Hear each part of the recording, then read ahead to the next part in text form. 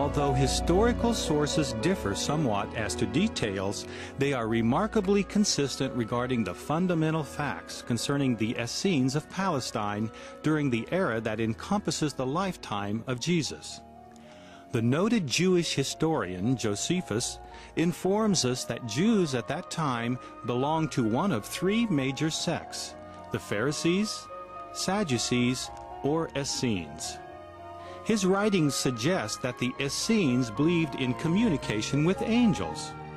The white-robed adherents of this reclusive sect practiced communal ownership of property.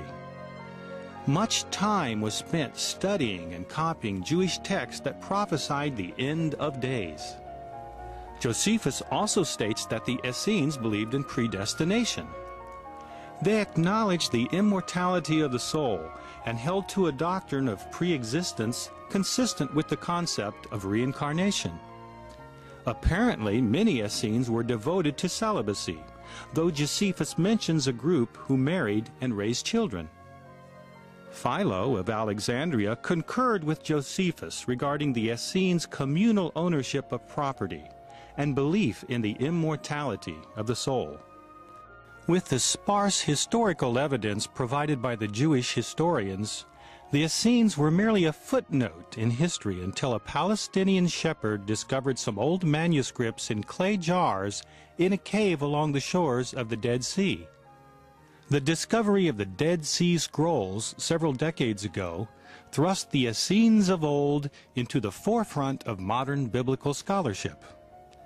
Since the discovery of the first scrolls in 1947, archaeologists have found fragments of manuscripts in 11 different caves and the remains of a settlement known as Qumran. Scholars believe that most of the scrolls were probably written in the century before the birth of Jesus. The manuscripts contain three distinct types of information. There are copies of Hebrew scriptures. There are also commentaries on these books of the Bible. The third type of material provides insight into the daily life of the community. The Dead Sea Scrolls are widely recognized as having been produced by the Essenes living at Qumran, as documented in the historical sources that we have reviewed. The scrolls portray a group set apart from the Orthodox Jews at the Temple in Jerusalem. They were focused on biblical prophecy and its imminent fulfillment. Based on the Dead Sea Scrolls, the Essenes at Qumran believe that God's new kingdom on earth is brought about by the coming of a Messiah, or king, in addition to a great priest or prophet. The Manual of Discipline scroll focuses on rules for living within the community. This manuscript reveals an isolated, self-sufficient group strictly maintained by a board of governors. Another of the fascinating manuscripts found at Qumran is known as the War Scroll, that describes a confrontation between the sons of light and the sons of darkness. However, the Dead Sea Scrolls do present some paradoxes for scholars. For example, the Qumran Essenes profess a strong adherence to Mosaic law and Jewish traditions, while claiming to be true or pure in carrying out these traditions. Yet there are hints of influences from Persia and Egypt. The conflict between the sons of darkness and sons of light in the War Scroll strongly resembles the dualistic concepts of Zoroastrianism, perhaps suggesting a Persian influence, possibly from the time of exile when the Jews were taken to Babylon. In fact, one of the major hypotheses about the source of the Essenes is the Babylonian origin theory, based on the so-called Damascus document found among the scrolls. Furthermore, the clay jars that contain the scrolls are distinctive and Egyptian in style, suggesting possible contact with Egyptian influences. Curiously, the first scroll associated with the Qumran community was discovered in an Egyptian synagogue in 1897, 50 years before the discoveries in the caves at Qumran. While studies continue and scholars debate these complex issues, there is wide agreement that the scrolls provide a glimpse into the Judaism into which Jesus was born. They confirm the diverse religious and cultural environment documented by Josephus and the other historians of that time.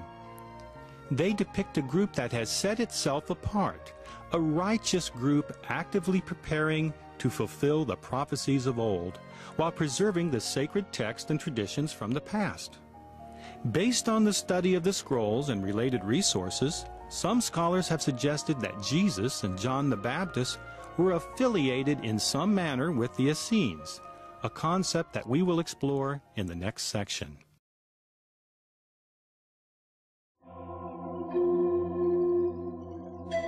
In describing the religious and cultural environment of Palestine at the time of Jesus, Edgar Cayce often explained that there were various groups, each with their own agendas. Cayce's readings concur with historical sources that the Essenes were one of the three main Jewish groups, along with the Pharisees and Sadducees.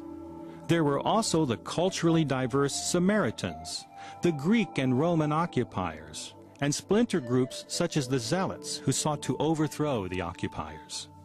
Even within the Essene group, there was significant diversity.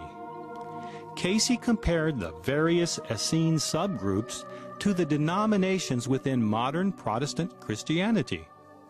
One of the key issues that divided some of the Essenes was predestination. One major faction of Essenes believed that things can happen on their own, apart from God's will. Another group, consistent with the writings of Josephus, believed that God is in complete control and makes everything happen according to His will.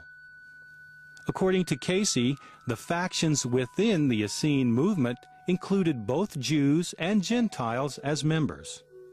This cultural diversity, in part due to assimilations during the exile of Jews in Persia, led to a broader metaphysical perspective. Thus, the Essenes, as a whole, tended more toward universality of application of the tenets and teachings during that period. In practice, Essenes cherished not only the customs, laws, and Jewish oral traditions, but had kept records of those periods when individuals had supernatural or out-of-ordinary experiences. These included dreams, visions, voices, and other psychic or mystical phenomena, and the interpretations of those responsible for preserving such records.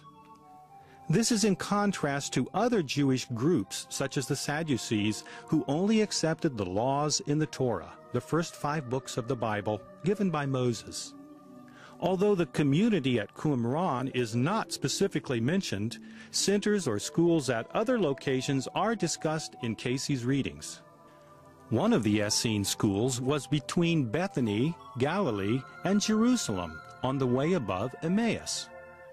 It was run much as a Catholic school, with an officer functioning like a sister superior.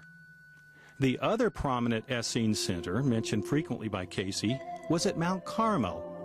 Mount Carmel is located along the northwest coast of Israel, near the modern city of Haifa. The biblical significance of Mount Carmel is that it is associated with important prophets.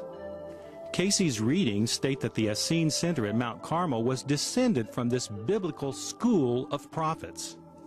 The Essenes at Mount Carmel dedicated their lives, their minds, their bodies to a purpose, to a seeking for that which had been to them a promise of old, the coming of a Messiah. These Mount Carmel Essenes felt the severe persecution by the Sadducees, who denied the reality of reincarnation, or as the Sadducees put it, resurrection of the dead. The use of astrology, numerology, and phrenology was also problematic for these Essenes, who tended to keep a low profile, at times bordering on secrecy. Cayce's readings observed that the Essenes were aware of the precession of the equinoxes and the astrological change to a new cycle, the Piscean age associated with the coming of the Messiah.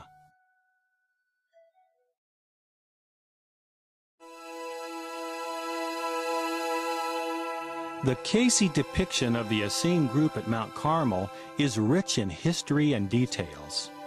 The school of prophets established by Elijah and Mount Carmel had been in steep decline in the decades before the birth of Jesus. There was only a small remnant of believers left.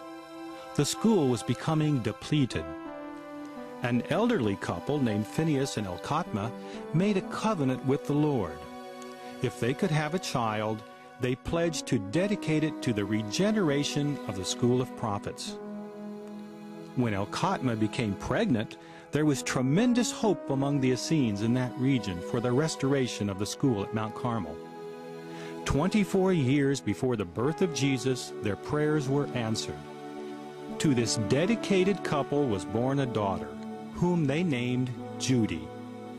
With the expectation that a male leader would be born, there was disappointment and confusion in the minds of many involved in this reclusive community. Yet the parents fulfilled their promise and dedicated the child to the study and application of those teachings and tenets of the Essene traditions. Much of the tradition being preserved by the Essenes came from experiences during exile in Persia, in combination with other distant lands.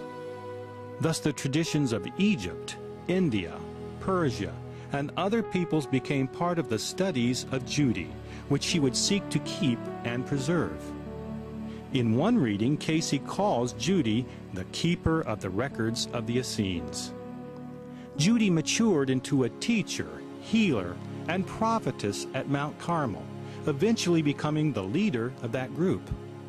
The 20th century woman, who had the past life as Judy, asked Cayce why Judy was not a boy as expected. Cayce replied that it was for the demonstration of woman's place in the affairs and associations of man. This trend carried on in the teachings of both John the Baptist and Jesus. Thus Judy became a role model for women within the Essene movement, which influenced the early Christian church.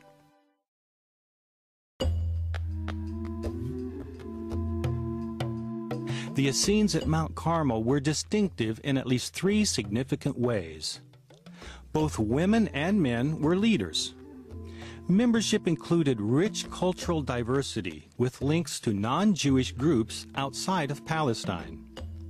And religious and educational practices included esoteric studies such as astrology and psychic development. A Syro-Phoenician prophetess and teacher named Zermatta embodied all 3 of these distinctive traits. Cayce describes Zermatta as a prophetess, astrologer, meditator, and dream interpreter. Her Syro-Phoenician cultural heritage exposed her to Persian esoteric studies that she utilized as a counselor, guide, and teacher to the Essenes. She composed music and poetry to communicate her metaphysical insights. Utilizing her studies and psychic abilities, she recognized that a Messiah was to be born in Judea. Her travels led her to Mount Carmel, where she took up residence and developed a close working relationship with the Essene leader, Judy.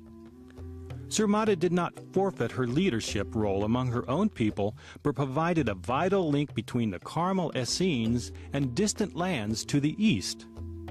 In a sense, she was an early forerunner of the wise men who would later come when the signs and records concerning the coming Messiah were fulfilled.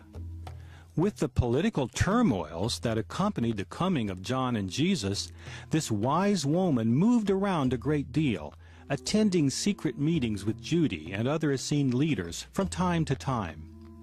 The 20th century woman, who Cayce identified as Zermatta, asked Cayce to explain a frequent vision she experienced wherein she saw herself with Judy on a high tower or battlement, looking out over what seemed to be a desert land.